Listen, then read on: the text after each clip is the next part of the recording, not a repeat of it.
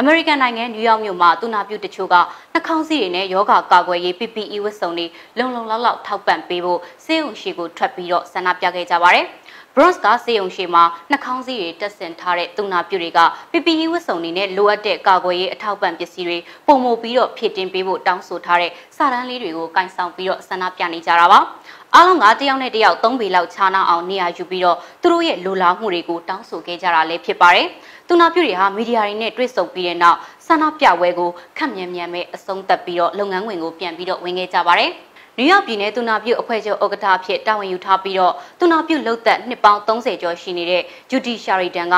စေယုရှင်မှာသတင်းတောက်တွေနဲ့ခတ်ခေါ်ခွာရရင်နဲ့သူတို့ရဲ့သဘောထားကိုရှင်းပြခဲ့ပါတယ်။သူနာပြုတွေအပါအဝင်လူတိုင်းကတော့အသိမှကြောက်ကြကြောင်းဒါပေမဲ့သူနာပြုတွေကကိုယ်တိုင်ကူးဆက်ခံရမှာထက်ကိုယ့်ရဲ့မိသားစုစီကိုယောဂကူးသွားမှာကိုအဓိကစိုးရင်ကြကြောင်းဒါကြောင့်လဲလူနာတွေကိုအနီးကပ်ပြည့်စုံကုသတဲ့အခါမှာ PPE ဝတ်စုံတွေလုံလောက်ရှိစေချင်တာဖြစ်ကြောင်းဂျူဒီကဆိုပါတယ်သူနာပြုတွေအနေနဲ့ကိုယ့်ရဲ့ professional အလုပ်ရဲ့တာဝန်နဲ့ကျင့်ဝတ်ကိုကောင်းကောင်းနားလည်ပြီးတော့လူနာတွေကိုကိုဖိရင်ဖိဂရုတစိုက်စောင့်ရှောက်သွားမှာဖြစ်ကြောင်းဒါပေမဲ့သူနာပြုတွေကိုယ်တိုင်ကူးဆက်ခံရပြီးတော့ဖျားနာနေအဲ့ဒီတာဝန်တွေကိုယူနိုင်တော့မှာမဟုတ်တာကိုနားလည်စီလိုကြောင်းဂျူဒီကပြောပါတယ်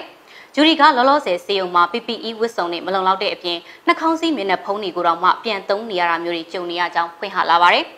တနေ့ကိုနှာခေါင်းစည်းတစ်ခုလောက်ပဲခွဲတန်းရတာမျိုးဖြစ်နေကြောင်းနှာခေါင်းစည်းအဟောင်းကိုပြန်အပ်မှအသစ်တစ်ခုထုတ်ပေးနေကြောင်းဒီလိုစီမံခန့်ခွဲပုံမျိုးကိုတော့ဘလို့မှလက်ခံလို့မရကြောင်း COVID-19 အတည်ပြုလူနာတွေနဲ့တန်တရားလူနာတွေကိုအနီးကပ်ပြုစုပေးတဲ့အခါမှာသူနာပြုတွေအနေနဲ့နှာခေါင်းစည်းအရေးအတွက်တော်တော်များများလိုအပ်မှာဖြစ်ကြောင်းလဲဂျူဒီကပြောကြားသွားပါတယ်